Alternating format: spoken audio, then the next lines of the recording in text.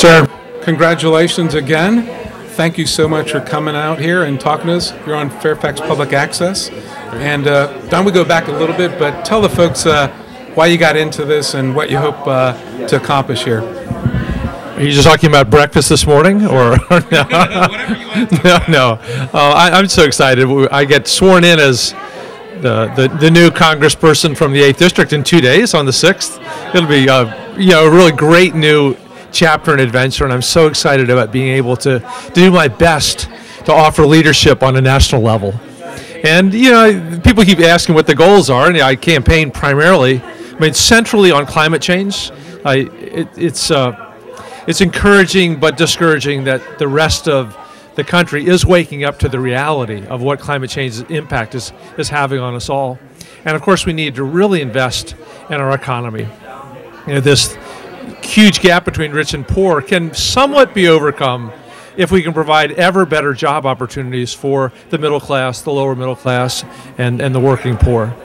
But actually, it's interesting. It says our job one, as a freshman in the minority, we'll have fewer Democrats in the House since Harry Truman.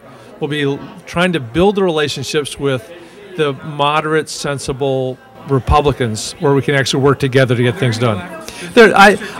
I know, but I sure hope so. I want this to be so, because if it's just going to be up to 188 Democrats, we're not going to be able to get anything done. So we're going to have to be able to find ways to things we could work on together. Now, you've been doing this for a while, right? And you've been in politics, but you seem to have the fire in the belly.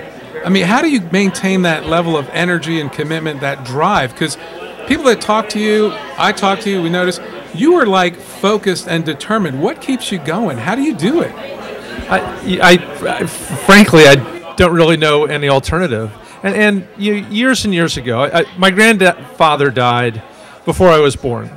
So I only know him through the stories at the Thanksgiving table and the Christmas table and the like. But the one piece of wisdom from his life that has endured with me is that when we get to be an old man or an old woman, do we want to look back on a lifetime of accumulation or a lifetime of contribution? It seems to me that's a very simple choice. So I'm 64 right now, young 64, but much though I love to play golf or play bridge or go hiking, that doesn't change the world. And not that I can ever do any of this by myself, but I would like to do whatever I can. No, that's quite insightful. I always thought you were a cerebral, deep thinker and wanted to contribute, and it's clear that that's who you are.